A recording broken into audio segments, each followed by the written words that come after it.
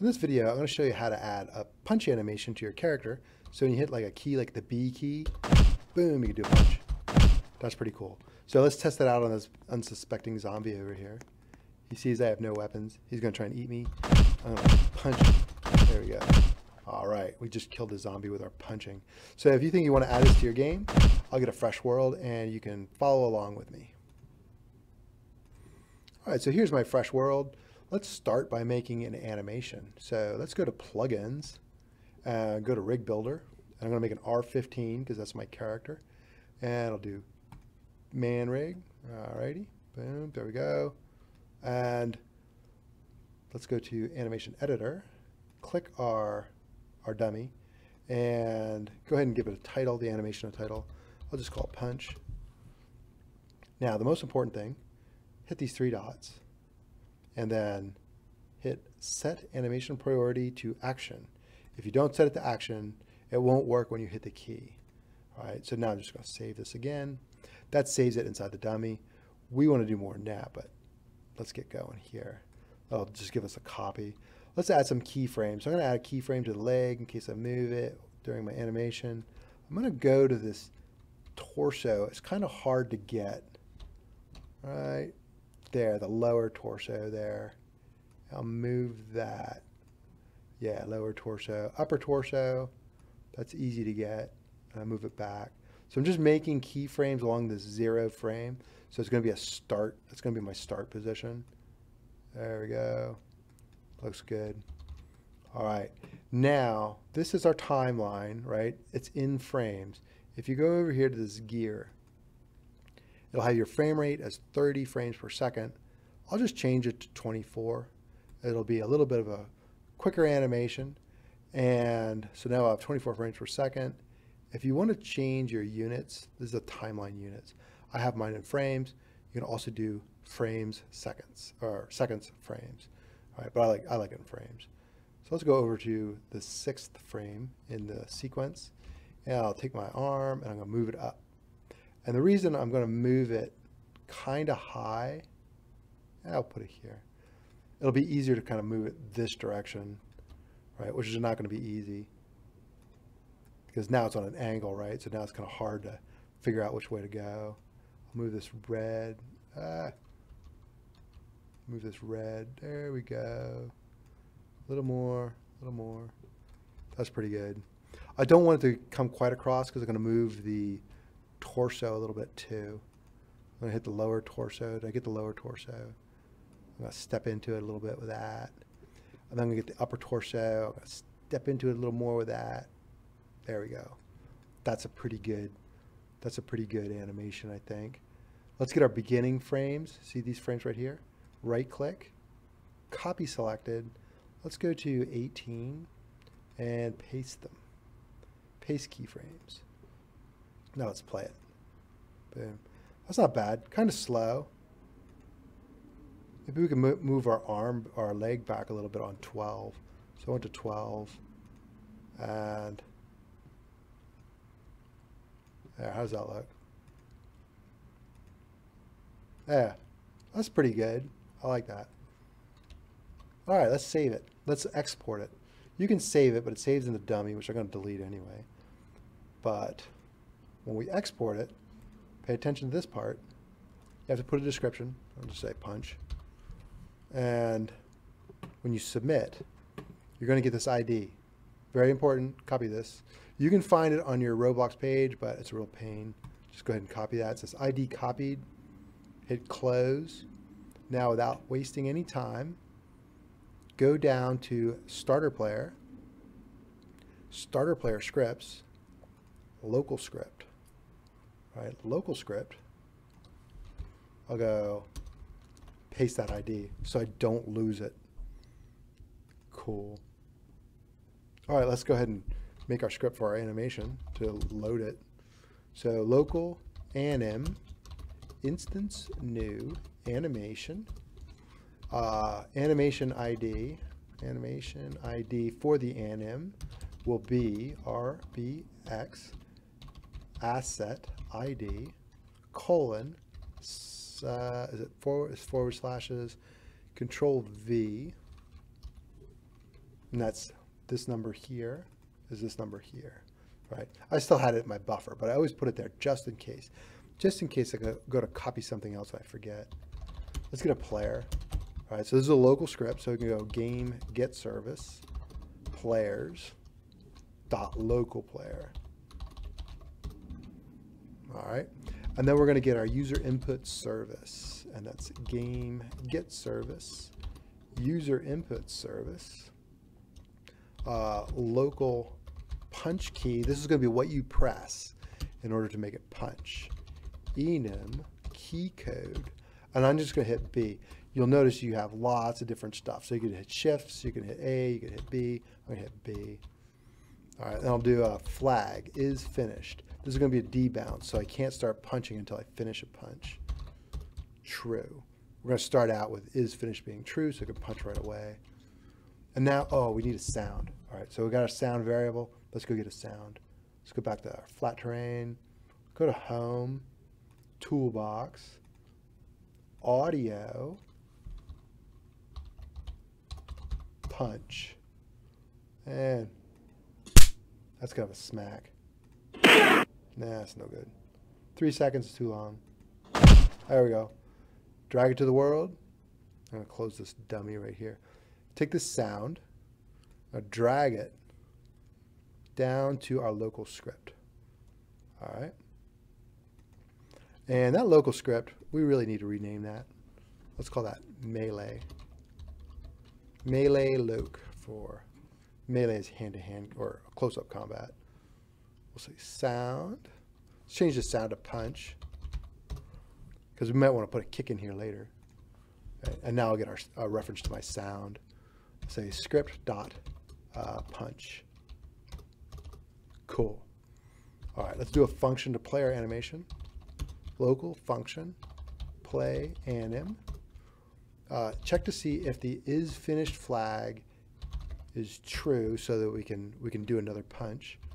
Do a local char. Will be the player character, or like if we're respawning because we died, player character added weight. Right. And let's go ahead and get the humanoid from the character. What was that? Char. Wait for child, which is a humanoid. Let's get the track. We'll load the track. So we'll say hum. So this loads track and then returns it so that you can reference it. Animation. Anim. Right? And that should be this anim right here. Should be that anim right there. We're going to load it onto our humanoid. And then we'll play the track. So the track's going to be slow, so we might need to speed it up. Speed up here. Let's try it though before we do any speeding up. Oh, not track. What we want to do is we want to play our sound. What is it? Sound. Play. There we go. And let's wait a half a second. 0.5. And then we'll allow ourselves to punch again. Oh, you know what I forgot to do? I forgot to turn off. I forgot to set the is finished flag to false while we're doing this, right? So make sure you have your is finished flag here set to false. Then when we get down here, it'll be true. You can punch again. Cool. All right. Now do, whoops, local function on action. We're going to get our input, which is going to be our key that we press. And then this game processed, what you want to do with the key, if you want to pass it on or not, if you want to absorb the event. Well, we're not going to use that, so don't worry about that if you don't understand. So input key code. If it is the punch key, which is the B, then we'll play the animation. Otherwise, we'll just ignore this whole function. We'll just pass right on through. All right, so we'll get our user input service. When input began, when we hit the B key, we're going to connect to on action. Get rid of those 2 extra parentheses if you got them added. Cool, let's try it. Let's see what we got. Let's go to play, and then we'll hit our B key. Slow. See, it's making the sound way before it gets there, and it's kind of slow. All right, so let's go here. After you play your track, then you can adjust the speed. That's counterintuitive. I would have thought you adjust the speed before you play it, but it won't work if you do that. All right, we just doubled the speed. Let's try that. And boom, cool beans. Now you might be wondering why I used the left hand, because I'm actually going to add an accessory that causes damage. It's going to be invisible. But if you have it on the right hand, you'll have to make the accessory appear and disappear every time you do the punch, which requires remote events and a lot more coding. So I made this a little bit simpler than that. Let's go and make our accessory. I'm going to make this a little bigger. I'm going to go to workspace, hit the plus sign, add an accessory. I'm going to call this punch accessory. All right, in the punch accessory, I can get rid of my dummy. There we go. I don't need a dummy. I'm going to add this ball here because this is going to be invisible, but this is going to be my damage ball. I'm going to call it a glove. All right, I'm going to move it in my punch accessory. I'm going to make this smaller. I'm going to make it invisible. So I'll make it 2 by 2 by 2. And make sure collisions are off. I'm going to duplicate it, Control D. I'm going to make this the handle, right? And the handle has to be, well, it doesn't have to be small, but let's make it small. Let's make it 0.5 by 0.5 by 0.5. Let's make the glove somewhat transparent while we're working with it. Say transparency at 0.5. See our handle? I want the glove to extend out a little bit on the fist. Otherwise, it's going to be really hard to hit things. So I'm going to click this handle. I want to move it to the side. And then I think I'll even move it. Oh my gosh. Nah, it's good like that. Let's keep it like that. Yeah, actually, I'm going to move it this way a little bit. There. That's going to extend outward of my fist. It's going to be easier to hit things. So in the handle, that's what you need for Roblox to attach your accessory to your character. But you also need an attachment. And this attachment is going to be the left grip attachment. That's going to put it on your left hand. Cool. Let's go ahead and weld the handle and the glove together. Weld constraint, hit weld. Part 0, glove. Part 1, handle. You can do those in any order. Cool. Let's go ahead and add our accessory to server storage. Go to server script service. Add a script here to put the glove on the characters when they get added. So everybody will have a glove. An invisible glove. Not invisible at first, but invisible soon enough. We'll call this Punch Manager.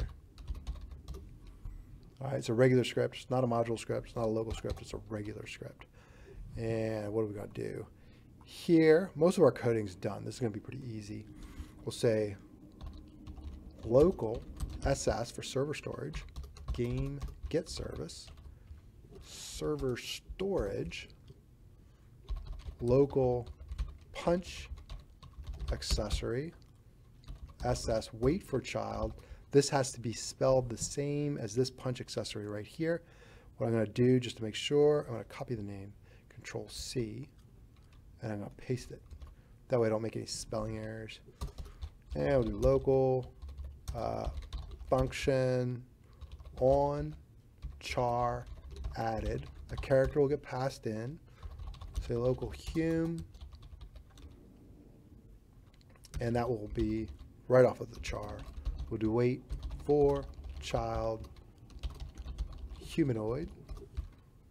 We'll say local punch will be the punch accessory, and we'll clone it so everybody can get one. Add accessory. Accessory is kind of a hard word to spell. Punch. Cool. Now let's do a local function on player added. Player will get passed in, and then we'll say player will hook up the character added and connect it to on char added. That's pretty good. Game players, player added, connect on player added. That should add our glove. Let's try it out. Yeah, there it is. Boom. See that? It gives you a little extra extension. So when we add our damage script, we're going to have to make sure that we're not hurting ourselves because we are touching it, right? And you may even want to check to make sure you're not hitting your teammates, but I won't do that because it takes too long. Let's go to our glove. And where's our glove? Our glove is in server storage, punch accessory, open it up, go to the glove here, add a script. And this script is going to be damage, right? And this is going to be a pretty easy script. It's a regular damage script. The only thing we're going to do is we're going to just check to see it's not us that we're hurting. So we'll say local glove, and that's script.parent. Local, we'll say char. That's you, whoever's holding the glove. We should call this like my char or something. All right, so we'll say script.parent. So script.parent is the glove. Another dot parent is the accessory. Another dot parent will be the character when it's attached. So we need 3 levels here. And we'll say local can punch. We'll do a little debounce. We'll do our on hit right here, local function on hit. This will be the other part that we're hitting. Let's see if that other part has a humanoid. Other part, parent, find first child. That's a humanoid. Make this a little smaller so you can see it. There you go. See the whole thing. We'll check to see if the humanoid exists, and if the other part, parent, that's the part you're hitting, is not equal to my char, yourself, and can punch is true, then let's make can punch false. Take damage, and I'm going to give it like 30. We'll wait 0.5 seconds so we don't get like multiple scores on one punch. And then can punch will be true. All we have to do now is get our glove, touched event, connect it to on hit. Now we should be set. Let's go in our world here. Let's get our glove and our handle and make it totally transparent. Set it to 1. Now we won't see the glove. Now let's add a zombie to test it out on. Toolbox. Models. Hurry, hurry, hurry. It's not like I'm making a video or anything. Oh, there we go. And put the zombie here. Play. There's our zombie. We can punch. Let's check it. Let's check it out. Come on, zombie. You want some of this? Boom, boom, boom, boom, boom. Yes. There you go. Woohoo. Let's check to make sure we don't have any errors in our output window. Oh, that'd be sad. Nope. Looks good, though. Punch. All right. So let me know if you have any questions, and I will see you in the next video.